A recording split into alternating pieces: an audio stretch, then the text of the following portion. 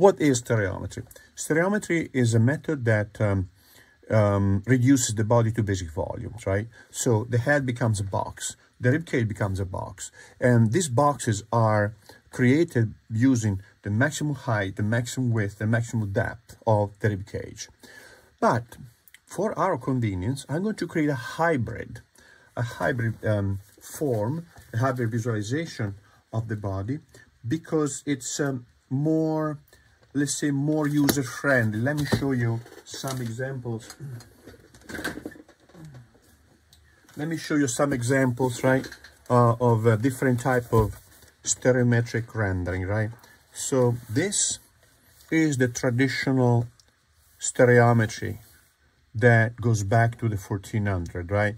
Piero de Francesca, most notably Dürer, use this method here, Luca Cambiaso, and etc., etc. This is what I'm going to use tonight because it's easier to draw, right? From here, we can eventually create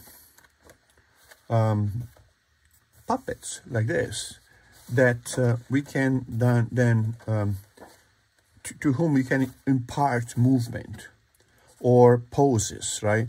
And without worrying about the organic aspect. The organic aspect will be then added later on by adding the skeleton, adding the muscle over this figure here, and coating this initial scaffolding with more and more realistic forms and volume, right? So, but the idea is to study, right? So this is the classic stereometry. See that? That's the classic stereometry, more blocky. This is the more angular, more anthropomorphic, right? A little bit more friendly, right? But this is the classic stereometry of Dürer, Cambiaso, and Piero della Francesca, and so on, right? So yeah, so in a week.